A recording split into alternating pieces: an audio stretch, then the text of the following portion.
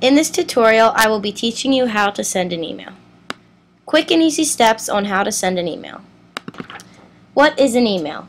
An email is a message distributed by electronic means from one computer to one or more recipients via a network. Today, people send emails in their everyday life through business and information. And some people just like to feel connected. Why send an email? People send emails mainly to send important information or facts between businesses, school, or people.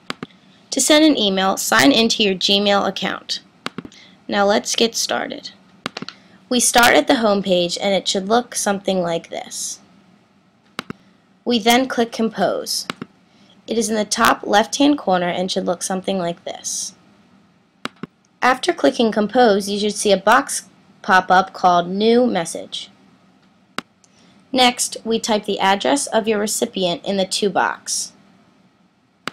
You can also type a subject in the subject box under the To box. Once you have done that, type your message in the big white empty space. To start typing, just click. Once your message is to your liking, hit the big blue button in the bottom left-hand corner that says Send. Success! You just sent your first email.